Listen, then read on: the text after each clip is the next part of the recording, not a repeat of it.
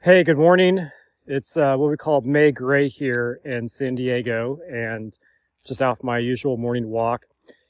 And I was thinking about Microsoft Defender for Endpoint and the capability it has to isolate a device. So check this out. So you have a device, maybe it becomes compromised, it gets infected.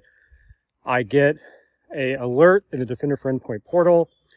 And then I can go in and pull up that device, and I can perform an action known as isolate device. And when I perform this action, it allows me to then cut off all network communication with that device, with the exception of communication to the Defender for Endpoint service. So if that device is indeed compromised or infected, whatever is on that device, whether it's an adversary, malware, nefarious user, they will then not be able to leave that device and move elsewhere in the environment. They're contained to that device. Now, I could also check a box, and I can say, allow the end user to use Outlook, Skype for Business, Teams, and that way I can actually communicate with them as well if I need to, just given the circumstances of the incident. So really cool capability.